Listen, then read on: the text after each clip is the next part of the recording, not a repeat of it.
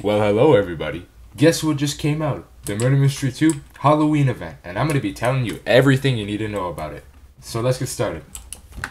First of all, we got a new map, and honestly it's pretty cool. I like it a lot. I like the theme and everything. This building's pretty cool. Then you go in here, and it's even more cool.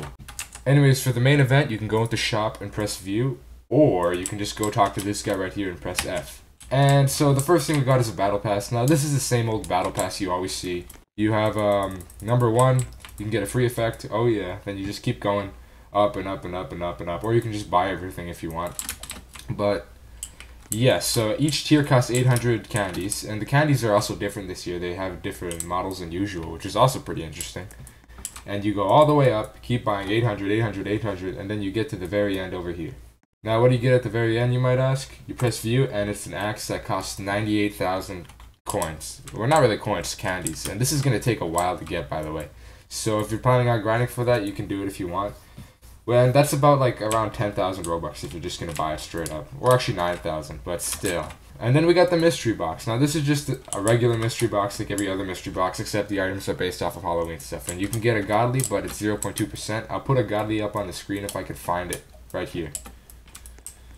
And now for the candies. You know how to get candies? You just walk around and just collect them. Or you can buy them if you want to, if you're pay to win.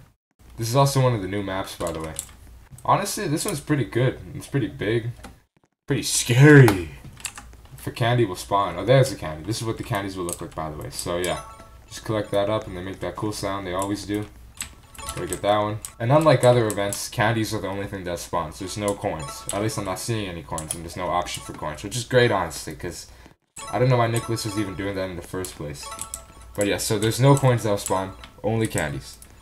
And now if we move on, we can go to the game mode. And if you play this, you can get eliminations as a vampire in the game mode, and then you can get rewards, which is a villager's lantern if you get 5, a bat swarm effect if you get 25, and a candle if you get 100. So I'm just going to go play that right now, actually.